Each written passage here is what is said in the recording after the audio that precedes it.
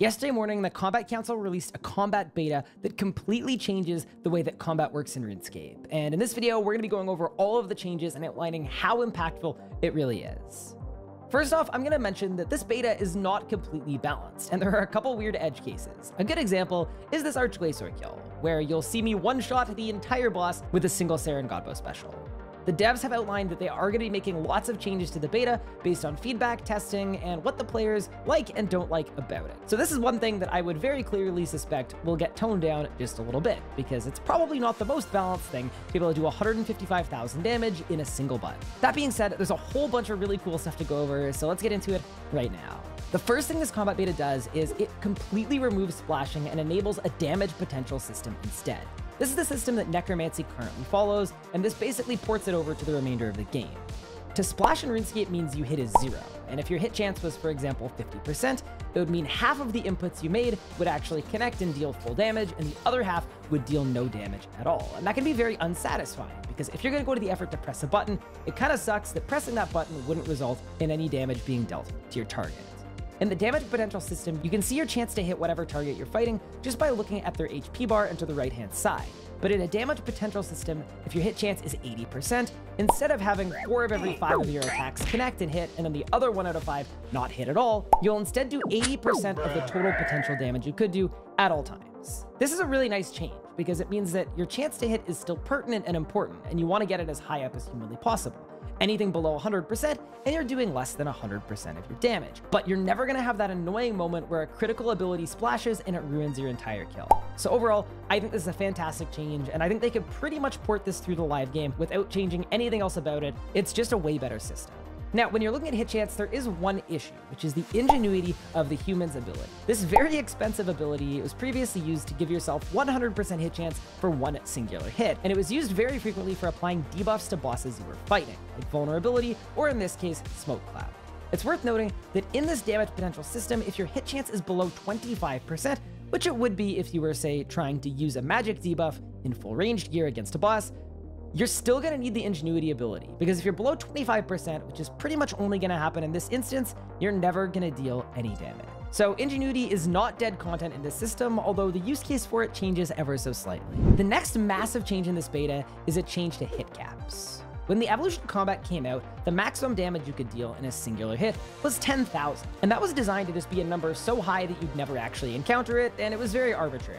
But with power creep over the years, hitting 10,000 is now extremely commonplace, especially with any kind of endgame setup and any kind of rotation. And because of that, what you would find is a lot of combat styles, especially melee, had this really annoying thing where you're right up against the hit cap, and that effectively means that you're losing out on damage you would otherwise have been able to deal because of this arbitrary number.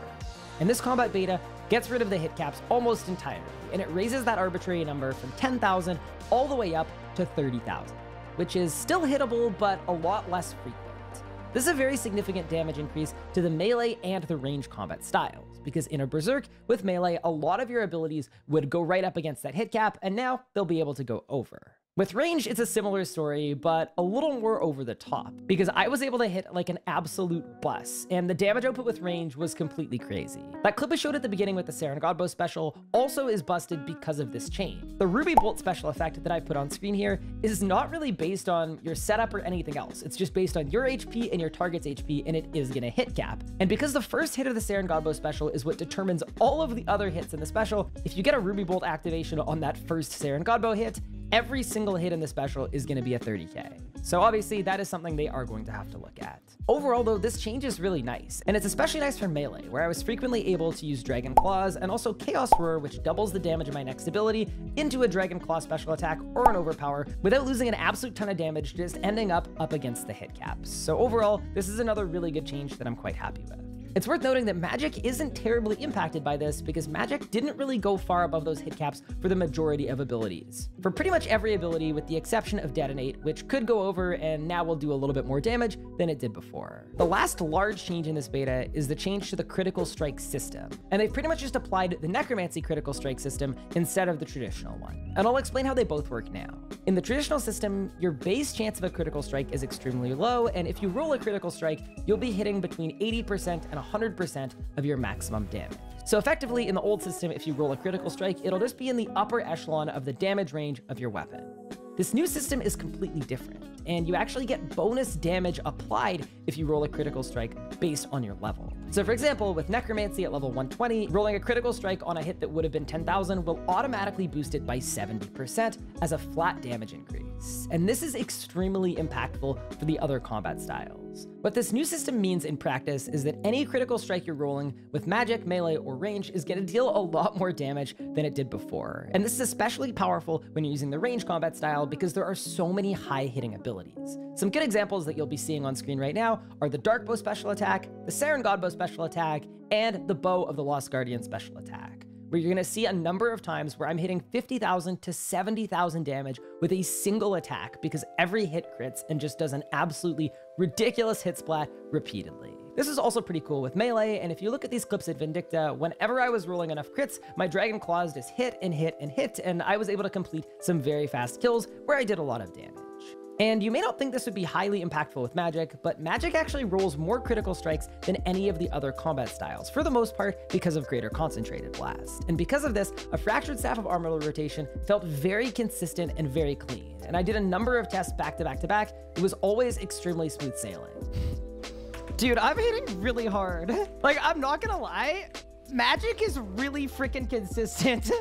So even though you're not seeing those crazy 30k hits, magic does get a very large boost out of this, and I quite like the feel of it. Overall, from a balance standpoint, they're gonna have to do a ton to this, but I think all of these changes are really, really good if they can be implemented in a way that is fair and is balanced. Obviously, range looks a little bit overtuned. Melee felt a lot more fun under this new system, but still has a lot of fundamental issues with it. And honestly, magic pretty much felt like the pre-nerf Fractured Staff of Armor. It felt really good, really smooth, and there isn't a whole lot I think they need to change about it.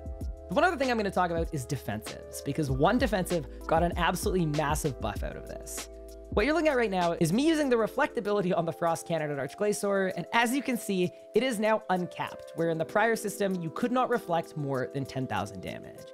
This is going to be extremely good at Telos, at Archglacior, and at Zamorak, to name a few bosses, and especially with Bone Shield, where you can cast Reflect without hampering your damage output. Reflect is now going to be a very strong offensive ability with a lot of uses, and I'm absolutely a fan of that. I also tried out Reprisal, but Reprisal was still soft capped at 10,000 damage, although I did get a confirmation from Mod Sponge that that has been fixed, and the next iteration of the beta is going to have 30,000 damage capped Reprisal, which should be an absolute blast to play around with. Overall, those are my thoughts from the first day of the beta, and Mod Sponge has let us know that he's going to be making an absolute ton of changes to it, so there are going to be many different iterations. There's a ton of stuff they want to play around with, and I'm all for that. I think that's exactly what a beta should be used for, and they should continue making changes until they get everything absolutely perfect. The next change that he's going to be making is squishing the damage range on every single ability in the game, so instead of, for example, hitting between 20 and 120%, he's going to flatten those down so that the ability would instead do between 50 and 70% ability damage. This is nice because if you're going to hit an ability, it's kind of unsatisfying to randomly min roll. The average damage is going to be the same, but it's a nicer way to intuitively tell you that you're hitting a good button if it does a good amount of damage. That's everything I discovered trying out the beta on day one, and if you have any thoughts or any ideas for the combat beta, feel free to let me know in the comments down below. I have an interview scheduled later this week with Mod Sponge, so I'm going to be sitting down with him, and I'll be passing on as many of your ideas as I possibly can. That being said, thank you all so much for watching this video. I hope you all have a fantastic rest of your day or evening wherever you are in the world, and I hope you all enjoy.